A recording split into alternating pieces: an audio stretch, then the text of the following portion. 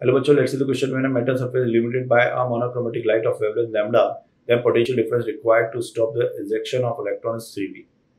When the same surface is illuminated by the light of wavelength 2 lambda, then the potential difference required to stop the ejection of electrons V. Then the photo effect threshold wavelength for the metal is. देखो, आपको अगर stopping potential का formula मालूम हो तो ये होता है V stopping potential is 1/400 1 by lambda minus 1 by lambda naught. ये फॉर्मूला होता है, ठीक है. ये होता है stopping potential.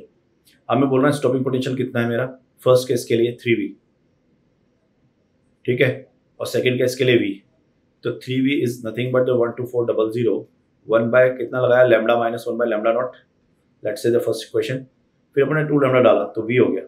So V is equal to 1/400 1 by 2 lambda minus 1 by lambda naught.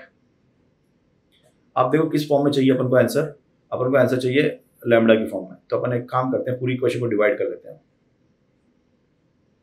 तो क्या बनेगा यहां से, अगर मैं डिवाइड किया है तो ये बनेगा आपका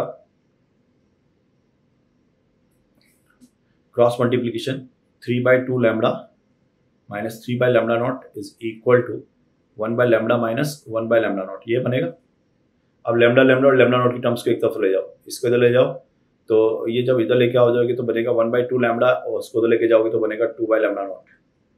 सो लैम्बडा जो आ जाएगा, लैम्बडा नॉट जो आ जाएगा वो आ जाएगा आपका 4 lambda. So right answer of the question is C. All the best.